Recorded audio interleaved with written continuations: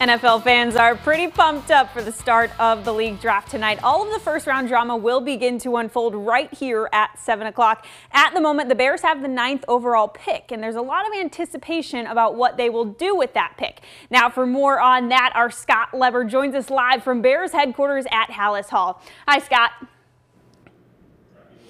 Hi, Reagan. You know, Ryan Poles could go in any number of directions with that number 9 overall pick. Maybe he grabs an offensive lineman to provide some more protection for Justin Fields, or maybe he gets Fields another major weapon by drafting a running back or a wide receiver. Or perhaps Poles addresses the defensive line, which was such a weak spot for the Bears last year, by either getting a run stuffer or an edge rusher.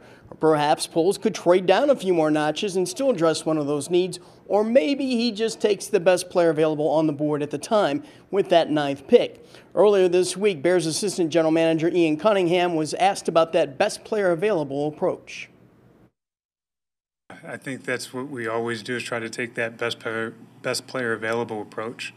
I think the whole needs thing kind of, it's funny, Ryan and I were having this conversation earlier. It's like those needs kind of get ironed out through the whole process, but ultimately it's the best player available. I think when you get into day 3 and you kind of look at the board horizontally and you see some positions are maybe a little bit more robust than others, and I think that's where you kind of have to finesse it a little bit. The Bears are well stocked for this draft. They have 10 picks total in the 7 rounds. They own 4 of the first 64 picks because they have 2 in the second round.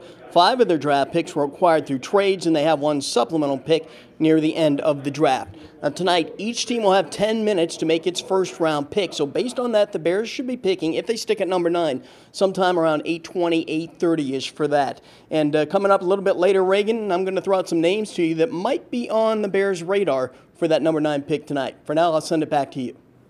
All right, thank you so much, Scott. We will see you then.